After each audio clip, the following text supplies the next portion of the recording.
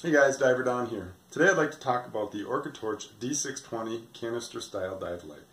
The folks over at OrcaTorch were nice enough to send me this dive light to review, and so I'd like to open it up, let you take a peek inside, show you how it works, and give you my opinion about the light. It comes in this nice hard shell case, which is perfect for travel and storage, and at under 5 pounds, it's a great little package. Okay, it's not too heavy to travel with, to take to whatever dive destination you're going to. So let's take a look inside. Inside the case you'll find an AC and a DC adapter for your H4 Intelligent charger. The screen on this is pretty neat. I'll show you what it looks like in a moment. I'll put the batteries back in. Right now I have them in the canister. I'll put them in, let you look at the display as it's charging. Comes with an extra band, a gray band. The orange one is already installed. Some additional O-rings, which will come in handy in the future for the canister. That requires 3. A hex key and some bolts. And a lanyard. The hex key is for your Goodman style handle here, which is pretty neat. I like what they've done with this. You don't need any tools to store it. Collapsed like this, it protects the lens. You give it a little twist here and you tighten it down and it's ready to go on a dive. Okay, as you can see, pretty neat. Now you can collapse it here, make it tighter to the hand, or you can raise it up, which is nice if you have thick gloves, which I will in Lake Superior. Believe me, it gets kind of chilly. And you have all kinds of room here, as you can see. Okay, let me turn this on for you. The light has a depth rating of 150 meters. The Cree XHP70 LED delivers a maximum output of 2700 lumens.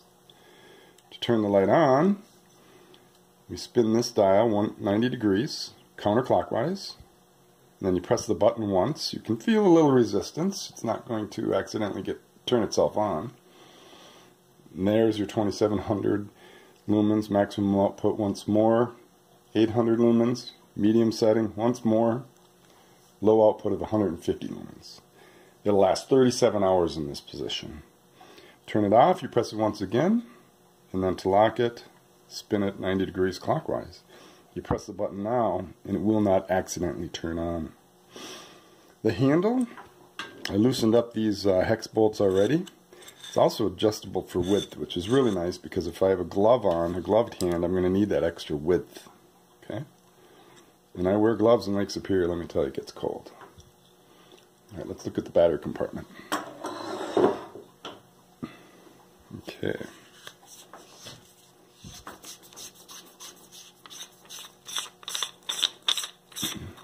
You can see the 3 O-rings there. Okay. There's 2 pins that you line up into the canister. And then your 4 lithium-ion 18650 batteries that are provided with the torch. Okay folks, so here you have a look at the H4 Intelligent Multifunction LCD charger. I put the batteries in, it's charging them. The 4 lithium-ion batteries are being charged independently. Some may require a little more charge than others. I found these to be pretty consistent.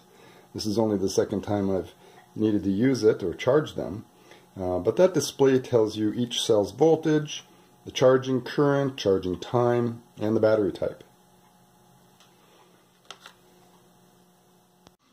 So as you can see, I was immediately impressed with the packaging and the appearance of this light. It's not very bulky. It's constructed of high quality, high strength, lightweight aluminum at under 3 pounds even with the batteries. It's not very heavy at all. The finish is a very durable, saltwater resistant finish, and I can see why it received a Best Design Award in 2016. I'm going to give this light a thumbs up. If you guys have any questions, leave them in the comments down below. I'll try to answer them. Any questions you may have. Any comments about the video itself. with that, thanks for watching, and dive safe. Talk to you soon.